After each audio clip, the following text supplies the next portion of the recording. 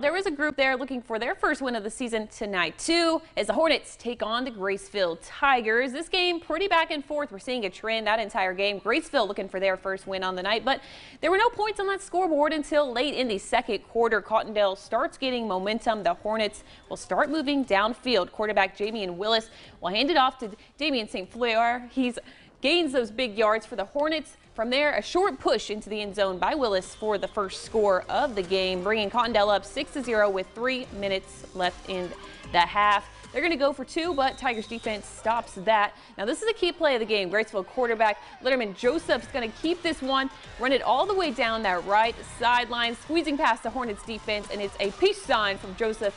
He's out of here and brought it to the house. Touchdown Graceville. They go for two as well, but that was no good. Now, at the half, the score was tied at 6, and it's Graceville who's going to take home their first victory of the season in overtime. The final score 26-24. Tigers, a big win for them. Another close game, getting that first win in overtime.